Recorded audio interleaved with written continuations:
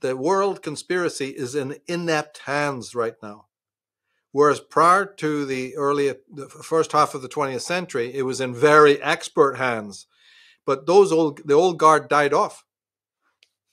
We can fight over the year when, but say since the 1950s or whatever, the old guard died off. You don't have your Cecil Rhodes anymore, and you don't have your Lord Kitcheners anymore, So the new brats that came in to rule the system in the place of their fathers are fucking cuckoo, and they're inept at running the machine. So a lot of the chaos that you're seeing is because they've lost control. They're out of control and they're nosediving. We need to know this too. And the one go-to that they still maintain control over us while the whole thing is out of control. What does that button do? Right? They're not reining this beast in anymore as well as they did, and that also accounts for some of the fallout. And slightly, I'm not a big believer in awakening or global awakenings or anything, but the little bit of more people that are aware of what's going on, I do concede there are some. That's also happening because the loss of control upstairs. But the one thing that they still maintain is fear, right? So our modern age is an age of anxiety and also fear, because fear is the mind killer. And as long as they can generate, well, this is going to be an AI-controlled grid. This is going to be this is going to be that, or, the environment and the Chinese and the Russians, and Ukraine, and they will do anything they can do to put fear into your individual mind so that you're paralyzed. Or the money system's going to go down. You'll have a credit card. You'll be, and all of this is potentially true. But there's an equal case for the possibility of bringing those things to bear, as much as there is the theory that they can be put in place. But what the average human being needs to do is to realize that as you're listening to Big Brother tell you about all the horrors, or these agents, these Gerald Celente types, anybody telling you about the crash and just look objectively at the dispensing of fear and trauma. And this particular time is bad for that, since, the Trump era and the attacks against Mr. Trump. Sure, but don't forget that's just a little ramping up of what they've been doing since Eisenhower and before, right? This is an old agenda. It's just a little bit more maximized now and out of control. They've unleashed the anarchists, as the alleged statement of Albert Pike said, right? Okay, but don't restrict that to the last 5 years. That's madness. These people have dispensed fear for centuries. It's one of the old Orwellian, techniques. So then think about it and say, am I completely paralyzed, by the black helicopters and the satellites and the AI world that's coming and coming? And wait a minute, stop! Isn't fear the number one way that the Black Lodge controls me? Not through some credit card chip and a microchip and baby.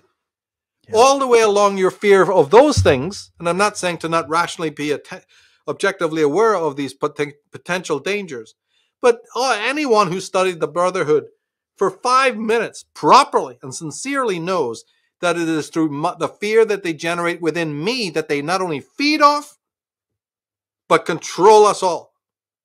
So it's psychic now. It's psychological now. Sure, they may bring in they may have black helicopters right over my fucking house.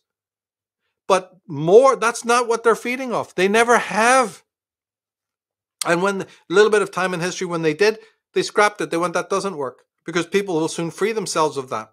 The one thing you can't ever free yourself from is the generation of psychic fear and the feeling of we're fucked, we're done. And so they manufacture all sorts of Dr. Strangelove Frankensteinian stories about the world to come. And you just go, well, that's it. We'll be immobilized. I'll have a band or my cell phone, and they'll know where I am, and I won't be able to move, and I won't be able to do it.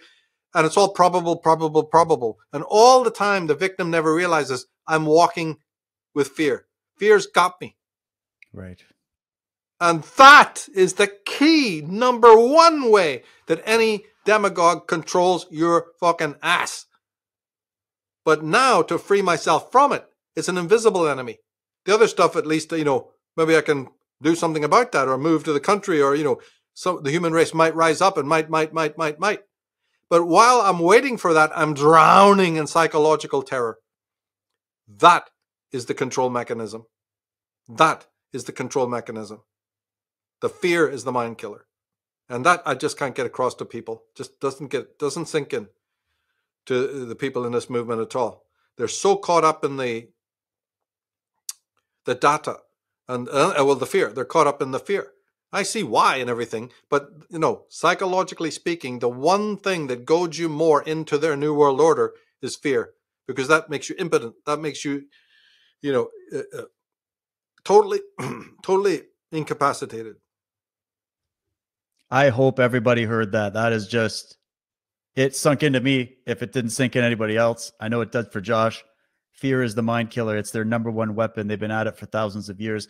They understand how you tick. They have the manuals on the desk right now at all times for every advertisement, every Super Bowl halftime show, every Grammys performance. They know how to bring out the worst of the worst to keep you hopeless. If they can make you feel not fear, and what's the cousin of fear? Despair, right? The black pilled. It's all bless.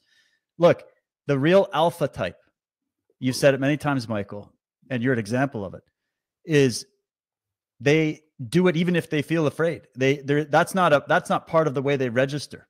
They learn how to develop the courage to stand even if they know it's hopeless. You got 300 Spartans rising up against millions. You got 7 samurai or 7 minutes. Got plenty of examples of this, of the one against the many, and actually winning simply because they addressed their own inner psychic fear that they had. And think about it. What do the bullies in your high school do? They're not as big and scary as they pretend to be. They're all the smallest little men in the room. But they are really good at the costumes, aren't they? And aren't we living in a world of costumes? And aren't those costumes designed, yes, to predate on your children and to do all these things? But deep down, I've said it a few times now, they don't care what it is specifically you're afraid of, as long as you feel that current of energy that they absolutely do feed off of and generate their power from. So that means there's the solution. This can kind of be where we wrap. The solution to get out of this matrix is to go within and address that fear on your individual level. And what better way to address fear than to address the unknown? Because people are afraid of what they don't know. And this is why when you follow the path of knowledge of the truth, be it uncomfortable or not, in fact, you're addressing your fear head on, right? Yes, and you must rationally support what we've been talking about by observing that every decade there is a new rug pulling. Back in the 50s, it was the Soviet threat and the atomic bomb. Some nutter is going to push the button. And do you realize the effect that had on the youth and everybody else in the Western world? We're all going to die in a big Holocaust. In the 70s, they wheeled out the unions in Britain, I'm thinking here, with the unions, Thatcher era, and the want and the mass strikes to pull the rug. Then in the 80s, they have another version. You see the oil crisis with Shah of Iran dethroned and whatever, or the Palestinian-Israel connection, Then every decade, so you can observe what we're talking about and see, my God, this is orchestrated. Now it's this, but yesterday it was that. And they can turn this Rubik's Cube whatever way they want, because they know that as long as they can control, they have one leash for a million necks. Try to find, and that's fear. It really is. Now, that doesn't mean that we cancel that by I'm not going to think about it then, and it's ponies and rainbow. I didn't say that. I said just observe your enemy and what they're doing. That's all you need to do. You don't swing over to another sort of ghastly denial or, pretend it doesn't exist. You must study it scientifically. Here is a phenomena that's taking place. I understand how the controllers do it. I'm going to try and immunize myself against it, so that even if I'm watching a Tucker Carlson or even several other well-meaning types, I'm seeing that they're without them maybe even knowing it, they're generating paralyzing doses of fear. So and then I must make the personal decision of what I'm going to do about that. Do I turn off all of it and go my own way and read more and study more and lower the level of fear so I can come back to a bit of science? I'm not there to teach anybody what to do about this. Each person must take this up. Or just like I say with subliminal stuff to, anyone listening, once you know it's there, you know it's there. So immunity starts just by knowing that phenomena is there and plugging it in and you go, I'm immune to it because I see what they're doing over there. And this is pretty much the same way. What you later decide to do, is your own affair. And that's beautiful. I'm not going to violate a person's ultimate freedom by telling them what to do or negating what they are doing. I'm just saying, notice that this phenomena is there and even exists in some well-meaning people who are trying to shake you awake. But at the same time, they may be, adding fuel to the fire of the fear and anxiety that is really paralyzing people, moving towards going and getting pharmaceuticals, moving into nonsense like Buddhism, and non-dualism. And, all of this is generated out of fear and the need to just block out reality. Well, they don't need fucking implants then, do they? Work it out. You are walking to them. You're saying, chain me. I'm already paralyzed with fear. They don't need to incarcerate you or doing anything else. You become your own victim. That's when they really get an orgasm. They feed off that fear. They literally actually feed off the fear. The dark side feeds off your fear. So stoking the fire to try and get you to be inflamed is really their methodology of the black sorcerers. The more fear this planet generates, the more you're giving them, inoculations, and the more that you're providing them this key nutrient.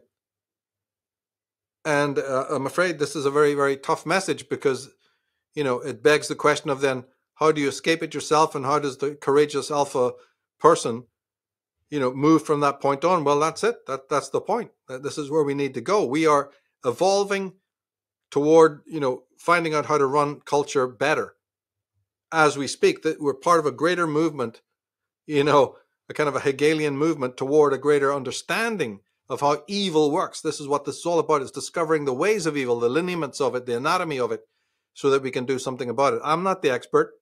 I know what I know, but, you got to liaise with the human race, realize that they're mostly dumbed down, like we've been discussing, and try to find some key solutions. Maybe only a few people will be able to implement it. So what? That's always been the case. But they're very powerful tools. So never get pessimistic, because the tools that we're offering are very, very powerful once they're in the right hands. But the general rule is that these people feed off your fear. They can see you coming. And if you're in this level, if you're in that level of pathological fear, you're already dead. They've already won. You can be walking around the sun with a big Prozac smile on your face, but they've already won the day. You're no threat to them at all. Well said, Michael.